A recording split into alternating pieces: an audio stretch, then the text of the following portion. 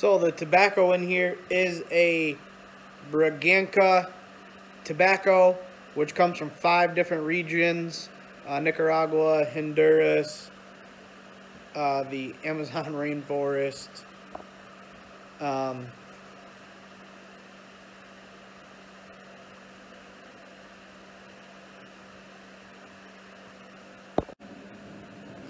What's going on, guys? It's Brad here with Brad Cigars.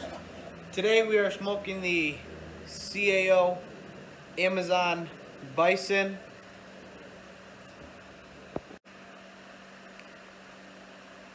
So let's cut this bad boy and let's get into it and see what it tastes like.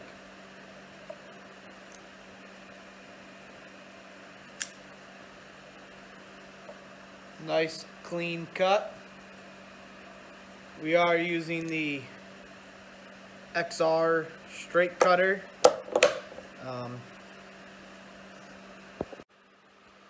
So as I mentioned, we are smoking the CAO Amazon Basin. This does come from the Amazon rainforest. It takes about 3 years to produce a cigar like this. That's why they make limited boxes of 1,500 to 2,000 boxes only released per the year that they make it. They made it 2016. The next time they made it was in 2020. The 2020s that were released, there's not as much of those due to the fact that they had the wildfires and the severe drought that they had, so there was less crop this year. These are not traditionally made where they're planted out in a field in a row. They are hand-picked seeds, and they are selected and put in the ground by growers in specific spots so that they can be in the rainforest but also get the natural sunlight at the same time. So once this tobacco is picked, it sits and cultivates for 4 to 6 weeks. Once it's done with that, it then gets put into a canoe and paddled up the Amazon River to the trucks that then take it to the factory. So by time from picking to the time it gets to the factory, it takes about 6 to 8 weeks. Alright, so off the initial draw, you definitely get a pepper taste. It is also a little bit of zesty, and it definitely tastes like a mixture of dark and milk chocolate, so like a medium chocolate. So you are tasting the chocolate and peppery spices. Let's light it up and see if those flavors continue or what other flavors we get. So.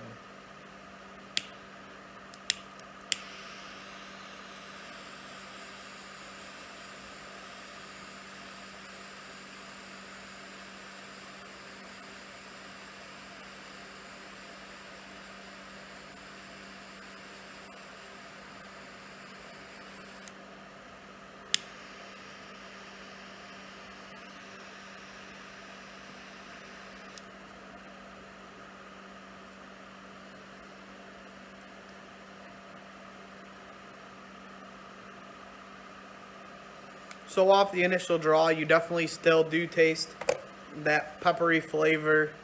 The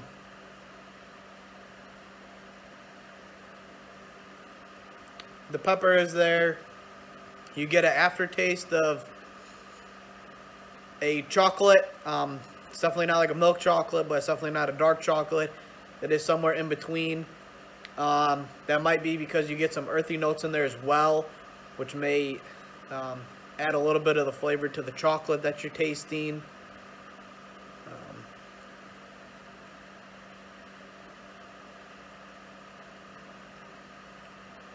That is very good.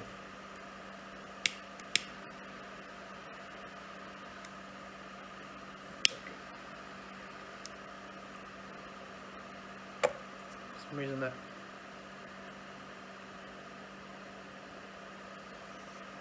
little one didn't get bit.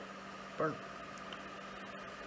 Well, we will see how it goes, but this is the construction of it so far. It's got the signature 4 wraps, which is very nice. Gives you something to hold on to.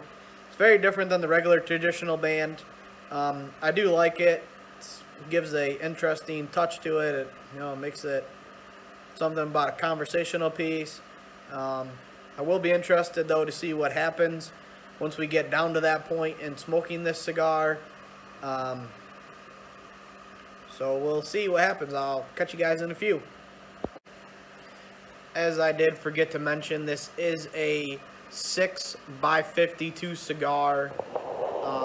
So with it being a 6x52, it will take a little bit of a longer smoke. I'd say it's probably going to be like an hour and a half smoke.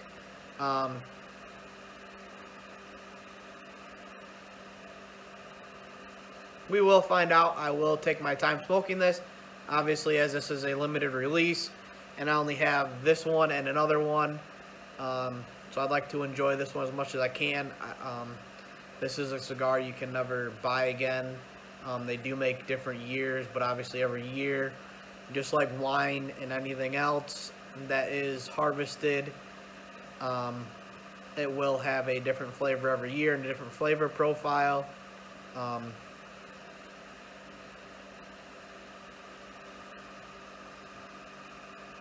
Even the smoke is just like a nice, zesty, creamy, light smoke. It's not a big, thick, overpowering smoke, which is nice.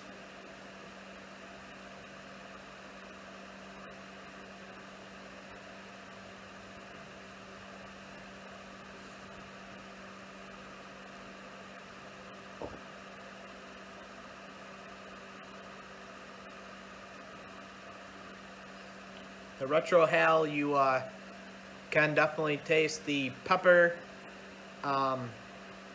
with the earthy tones as well, which is very nice. Overall, this is a good cigar so far, getting into it. I'm only a couple minutes in. The construction's holding up well. The wrapper's holding up well. The wrapper is nice and firm, very oily, so this cigar is at the humidity it needs to be at. So I'll check back with you guys in a little bit and see what's going on. So as we get into this cigar a little bit more, you are tasting the pepper note. It is a mixture between red and black pepper. More of a red pepper than a black pepper, though, I would say. You do start to get a little bit of a oaky flavor to it, as well as you can taste on the Retro Hal. You do get a slight taste of, subtle taste, I would say, of raisin.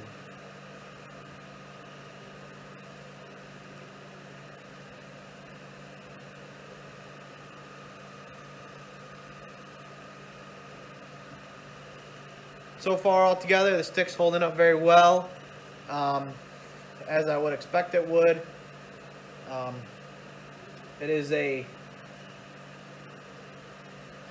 nice cigar. You can see we're still just only a little bit in. Just getting into it. Still got quite a ways to go. But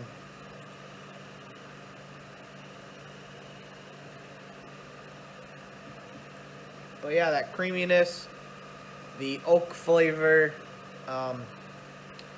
the little bit of raisin with cinnamon starting to come out, which is nice. Obviously, you will start to get a lot of different flavors, as this is a blend of 5 tobaccos. So as you're burning it, and as it's burning, you will start to taste different tastes, and your palate will sense different changes in the tobacco when you are smoking this cigar, which is a nice feature. I do like these. Wish I could get some more.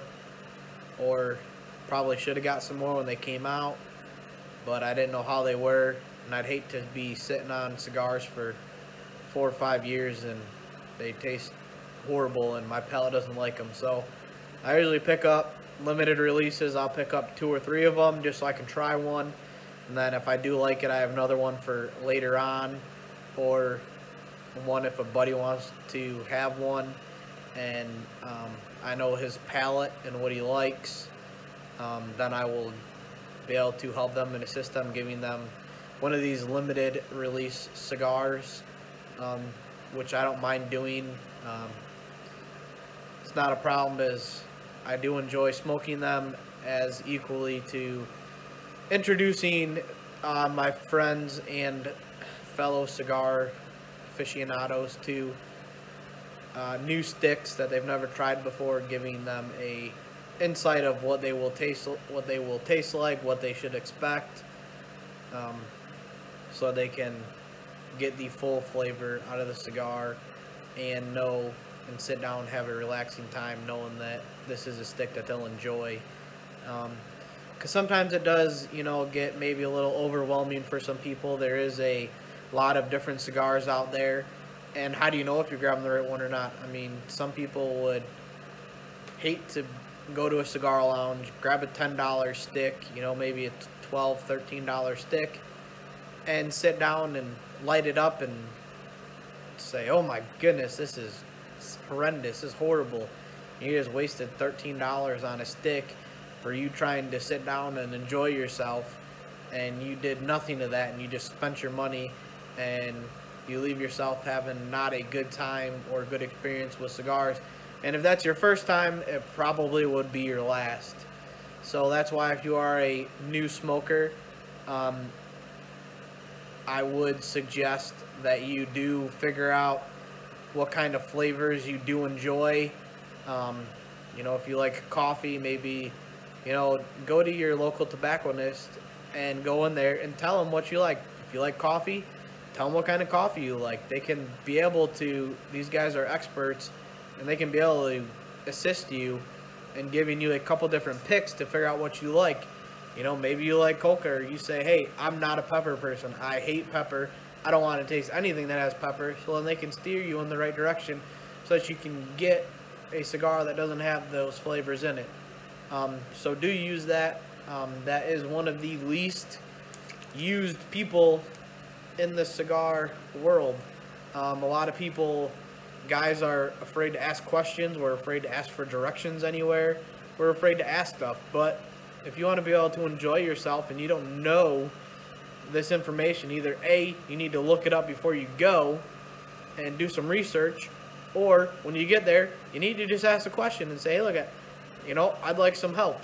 I also sometimes will go to a cigar lounge I've never been to before, walk in the humidor, and the kind clerk that's there says, hey, can I help you? Instead of saying no, I'll spark up a conversation. Maybe I'll tell them, hey, these are the cigars that I like.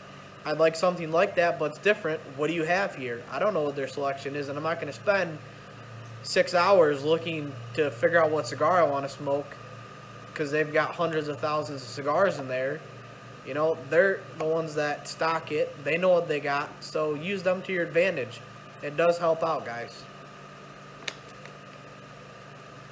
Sometimes asking for help can be very helpful in situations like this.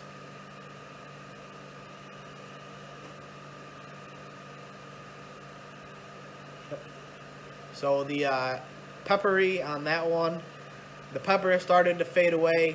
It's more turning into oak and cinnamon flavor, which is very nice.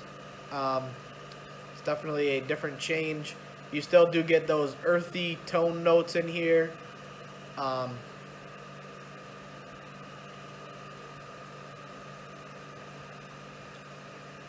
We still have not ashed yet. Probably got say 1.25 inches of ash maybe on there. So let's see how far we can go without ashing this cigar. It'll be very interesting. It'll be interesting to see when it falls off and how it falls off. So stick around, I'll be right back in a few. Hey guys, we're back. We're getting down there.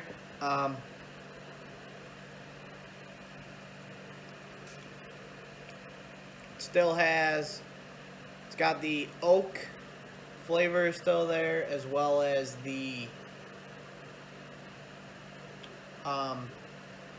cinnamon with the earthy tones. It's pretty much started to stay the same. It's mellowed out. All the pepper flavor is gone, which is not bad. We'll see if it comes back. The ash did fall off, probably at inch and a half. The ash fell off, so we have started to create a new ash.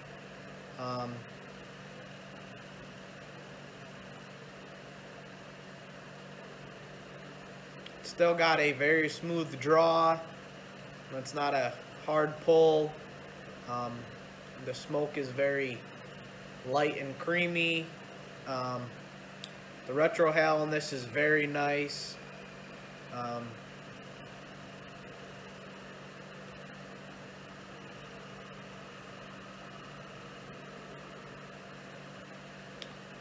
Overall, the cigar is still holding up fairly well.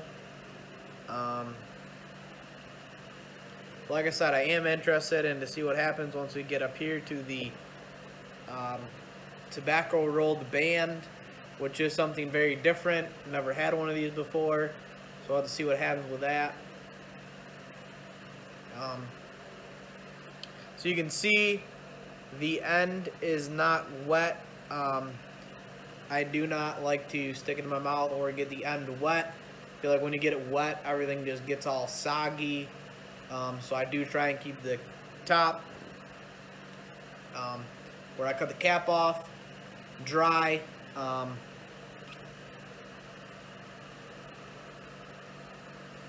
don't know, it's just my preference. I'm sure there's other people that got different opinions. But that's what I like, so. Do remember, though, when you are smoking cigars, do make sure you have a beverage around, whether it's preferably water. I mean, a lot of people do, and myself included, like to have a cigar, sip on a beverage, you know, an adult beverage, a cocktail, just bourbon on ice, whiskey, tequila, whatever you like, vodka. But as cigars do, when you are smoking it, it will dry out your mouth, so you do need to keep hydrated as well. That's an important factor.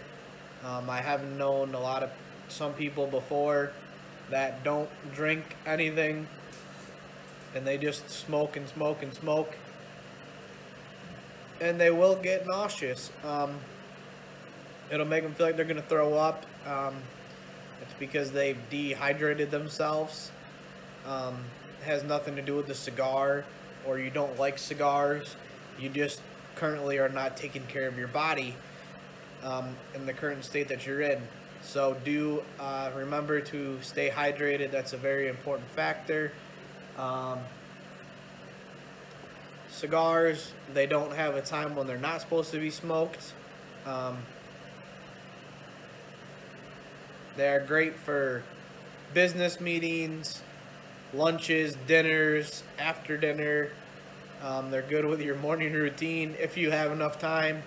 I can tell you that I certainly do not have enough time in the morning to sit down and smoke a cigar with a coffee. Well, I don't drink coffee, but if you guys do, like I said, with hot chocolate, that's what I drink in the morning sometimes, or nothing. But maybe on the weekend I probably do. I could have to figure out time to go out and have a breakfast smoke. I don't. I prefer to smoke in the afternoons, mid-afternoon. You know, about that time when you just ain't that big lunch and you start to get sleepy at your desk around like 2 o'clock. That's when I prefer to come out and have a cigar. or definitely after dinner.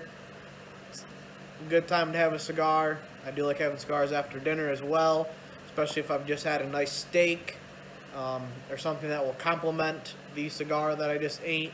Don't recommend going in and mowing down on some chicken Alfredo and coming out here and having a cigar. That's just my thoughts and 2 cents. But no, maybe if you like that, I don't know, maybe I'll try it. I don't know.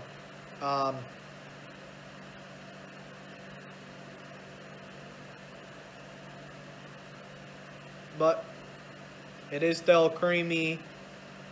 You still get that raisin in there as well. Raisin, earthy tones, a little bit of cinnamon.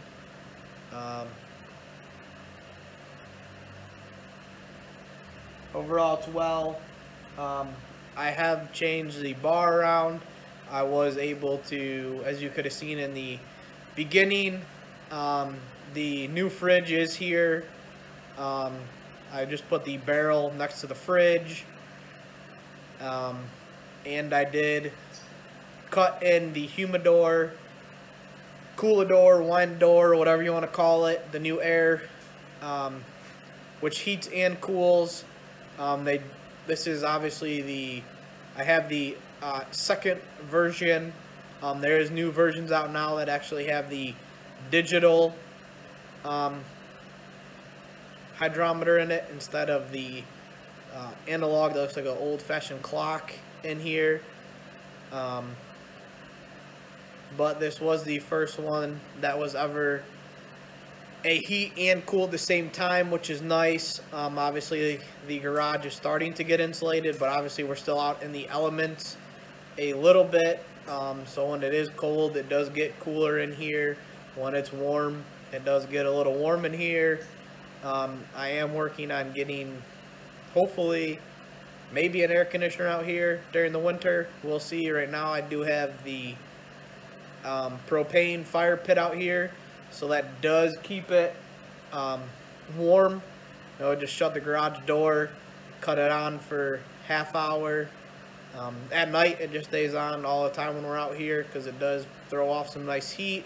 So when we're hanging out here, nighttime with friends, drinking, watching sports on TV or watching a movie, sitting out here, it does do that.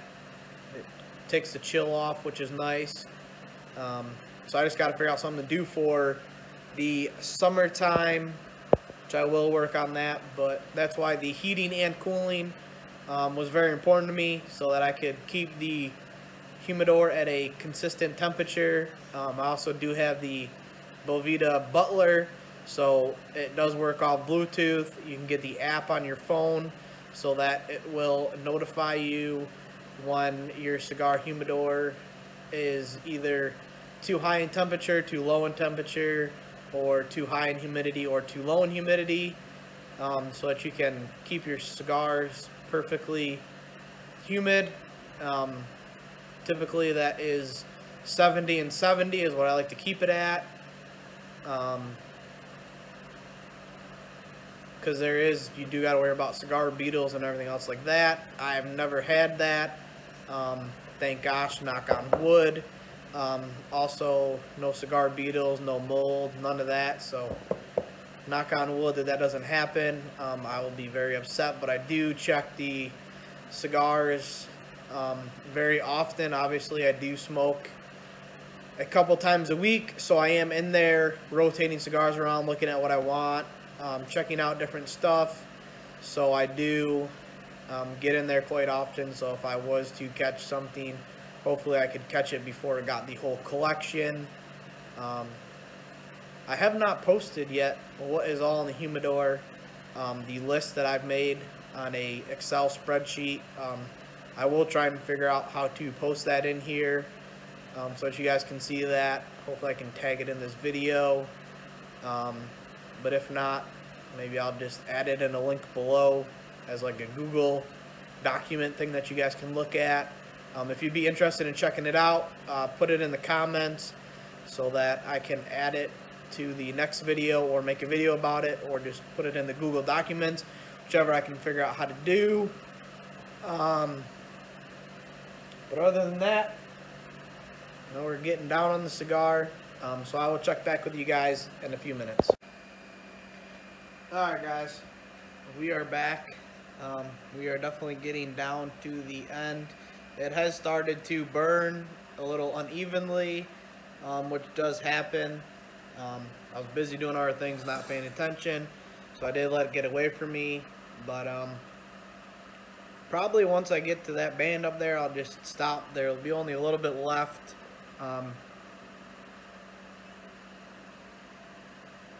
The flavor profile has definitely gotten more mild. Just earthy tones and a little bit of oak is what you taste, all that's left. This was a very enjoyable stick. I'm glad I decided to smoke it today and give it a try. I will definitely be buying more of these when they have other releases to be able to compare these to see what was different in this one compared to other ones. I do take notes. I do have a book that I write stuff down in, that I formatted a sheet. I've taken a bunch of different information that other people have had in their books and kind of created something that was my own and different, so that I could write down everything. That was simpler for me. Wrote down the key stuff and the important things. I don't know. Do you guys write in a cigar journal? Have a cigar journal? Do you take pictures or notes? What do you guys do to remember what the cigar was, how you liked it? What's your rating system? Is it on a scale of 1 to 10? Or do you do what the regular,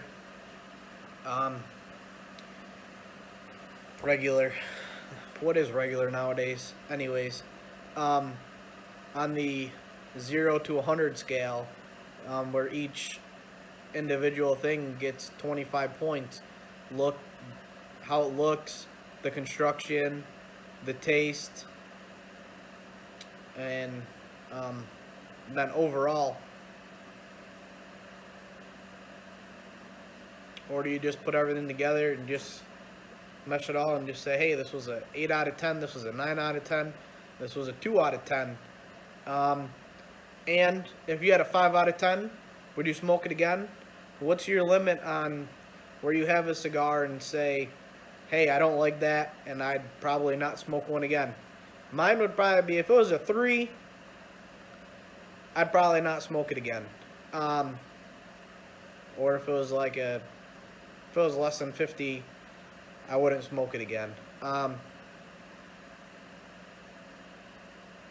Just because there is so much more cigars out there. You know, with all these boutiques now that are coming out with cigars, there's just so much on the market. Why limit yourself to try a cigar that you didn't like? But at the same time, maybe it was just that day. Maybe you ate something that changed your palate, so maybe you might want to try it again. There's that flip side of the coin too. But I like trying new things. I like trying new cigars. I do, obviously. There's ones that are in there that I do like and enjoy, that are more of the big name brands, that when you pick one up, you know what you're smoking every time you smoke it. So I do enjoy that sometimes when I'm just hanging out and don't really want to try and pick something different or whatever. I'm just going to sit down and relax. Don't want to have to make a decision on what I want to smoke. You've already made enough decisions in your life. Sometimes you just need to sit down and say, hey, I need the Old Faithful. So on that note, guys, this is the end of the cigar review. Hopefully you've enjoyed as much as I have. Please like, comment, share, subscribe if you haven't already. Let's grow this channel so we can do awesome stuff in 2021 and awesome stuff beyond that. There's limited potential that we can do here, and I'm glad you guys are a part of it. And I'd like to be able to grow with you guys, grow our community, and do a bunch of cool things. So if you got any suggestions or ideas that you'd like to see me do in future videos, and stuff like that, leave it in the comments. Hopefully we can start being able to do cigar events, go to cigar events. Those would be awesome to go do meet and greets, try and meet some people, say I'm going here, you know, gather up and see everybody, talk to them. It's not just me talking to you. I'd love to listen to you guys as well. You know, I'm always about learning and knowledge, so on that note, stay smoky. You get a nice smoke, sit down, relax, enjoy it, be safe, have fun, and catch you guys on the next one, and see you in the comments below.